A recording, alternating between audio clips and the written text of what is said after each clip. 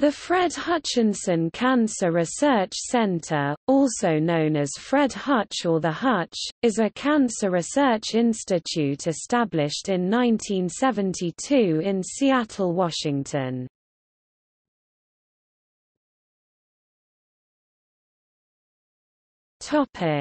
History. The center grew out of the Pacific Northwest Research Foundation, founded in 1956 by Dr. William B. Hutchinson (1909–1997). The foundation was dedicated to the study of heart surgery, cancer, and diseases of the endocrine system.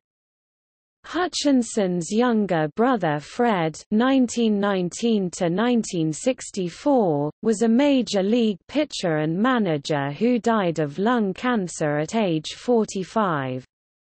The next year, he established the Fred Hutchinson Cancer Research Center as a division of the Pacific Northwest Research Foundation, with the help of Senator Warren G. Magnuson in 1972. PNRF received federal funding under the National Cancer Act of 1971 to create in Seattle one of the 15 new NCI-designated cancer centers aimed at conducting basic research called for under 1971 Act. The Fred Hutchinson Cancer Research Center became independent 1972 and its building opened 3 years later in 1975. The center was named an NCI-designated Comprehensive Cancer Center in 1976. In 1998, the center formed the Seattle Cancer Care Alliance (SCCA), a separate non-profit corporation, with UW-Medicine, and Seattle Children's. This solidified the center's reach into clinical care and was essential for it retaining its NCI Comprehensive Center designation. The designation was extended to the center's consortium including the SCCA in 2003.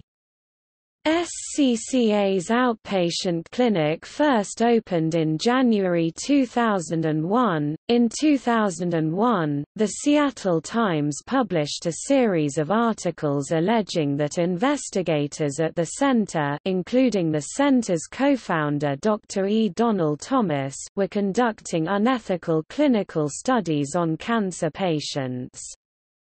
The paper alleged that in 2 cancer studies conducted in the 1980s and early 1990s, patients were not informed about all the risks of the study, nor about the study doctor's financial interest in study outcome. The paper also alleged that this financial interest may have contributed to the doctor's failure to halt the studies despite evidence that patients were dying sooner and more frequently than expected. In response, the center formed a panel of independent experts to review its existing research practices, leading to adoption of one of the nation's toughest conflict of interest rules. In 2014, the center announced that D. Gary Gilliland would become president and CEO in 2015. He took over from Lawrence Corey, who was appointed as the 4th president in 2010, following the retirement of Lee Hartwell. 2014 also saw the organization adopt its longtime local nickname, Fred Hutch, as its official name as part of a rebranding.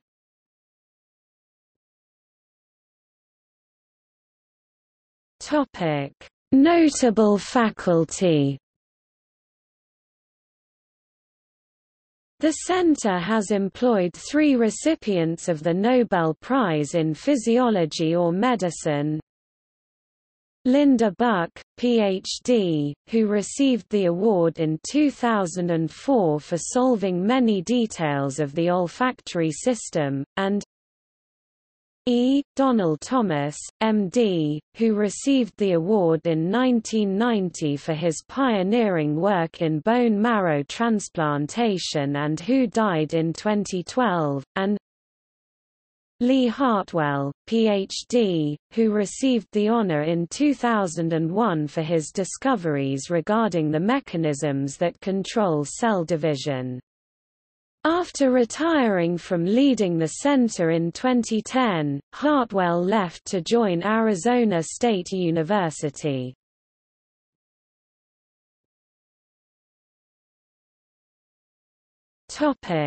Commercialization. The center is active in technology transfer.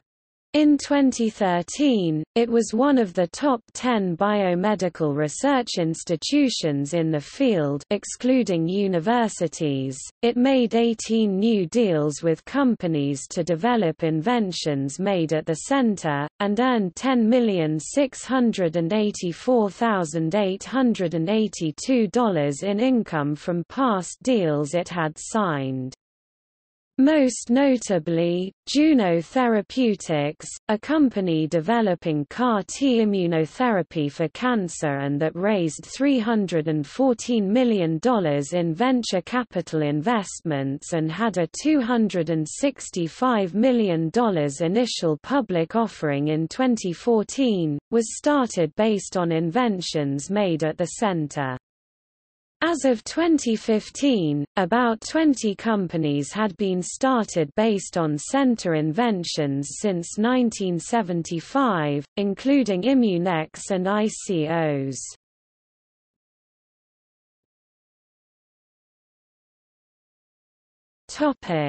Campus.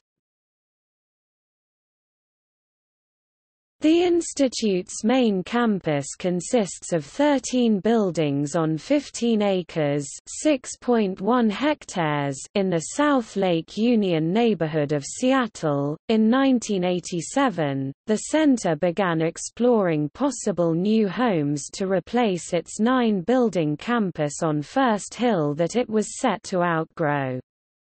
A site in the South Lake Union neighborhood, envisioned by the city as a future high-tech and biotechnology hub, was chosen in September 1988 after a deal to move to Fremont fell through earlier that year.